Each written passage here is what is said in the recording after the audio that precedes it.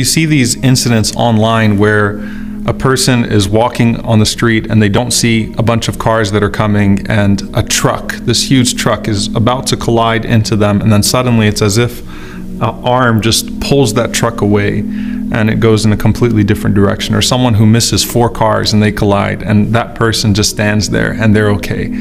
Or in some situations you see someone that is involved in a freak accident, and you know, the guy that's jogging on the beach, and then suddenly a plane hits him while he's jogging on the beach, or something along those lines. And it's like you witness divine decree and precision. You witness that qadr of Allah subhanahu wa ta'ala, that perfect qadr of Allah, and then relate that to your own self. You know, sometimes you're on the highway and you're driving and you're supposed to be in a car accident. You know, you're doing something that distracts you, and then in that moment of distraction, something horrible is about to happen, and then you see what happens around you and you say, subhanallah, Allah protected me. Those that have seen their children, you know, fall, and if they would have fallen just a little bit differently, right, then it would have hit the back of their head, or this would have happened, or that would have happened, and it would have been catastrophic.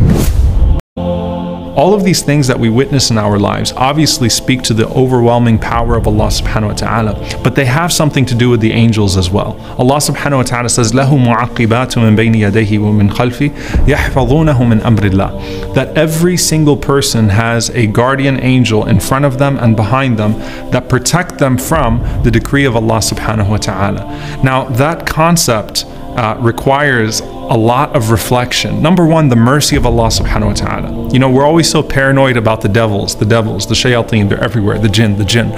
Every single human being has only one shaitan assigned to them and 4 angels assigned to them.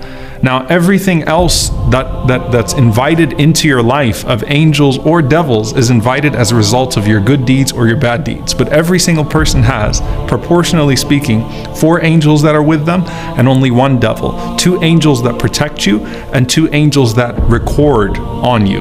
Okay, so the 2 angels that record and the 2 angels that guard you. But only 1 shaitan that whispers and tempts. But of course, environments and deeds invite more angels or more shayateen. But what do those guardian angels do, and what role do they play in our lives? Number one, they're always with you. They're with you during the day. They're with you when you sleep at night. They are with you for the most significant and insignificant moments of qadr, moments of divine decree in your life. Mujahid rahimahullah ta'ala, he said that those angels protect you from any wild animal, from any riding animal, from any beast, from any person who wants to harm you. Even a naml fi udhunik, an ant that would be in your ear, if the decree is not upon you to be harmed, those angels will shoo away those bugs. They will push away those objects that are coming your way and protect you. Ali ibn Abi Talib radiyallahu ta'ala anhu, he said when he was told that there was a tribe, the tribe of Murad, and they were planning to attack him, he said that they cannot harm me with anything unless Allah subhanahu wa ta'ala has decreed it, for Allah has set up guardian angels for each person. And the only time that a person is harmed is when those angels are told to stand down, when they move out of the way.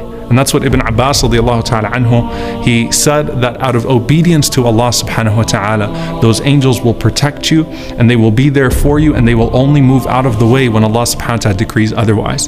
And this is a powerful concept on an individual level, because you think about the story of the Prophet ﷺ and Jibreel alayhi salam protecting him from his enemies, or the Muslims in the Battle of Badr and the angels being sent in hundreds to protect them, to where the Muslims could even see that their enemies were being thrown off of their horses, and the sound of a whip crackling on someone, and they don't see the whip and they don't see who's actually who's actually doing it, but they were just seeing these things happen in front of them. Or the Prophet ﷺ talking about the end of times, where Dajjal would try to enter into Medina, but he would find angels at its gate that are protecting it from all directions.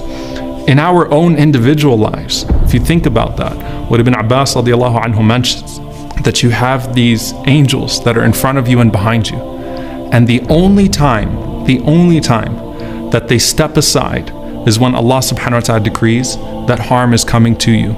And that harm is what was decreed in the womb, also written by an angel, that your date of death, your lifespan, and that moment for you to go is now. And so those angels move aside when the decree of death comes your way, only for your soul to be transferred to another group of angels with the shroud either of paradise or the shroud of hellfire.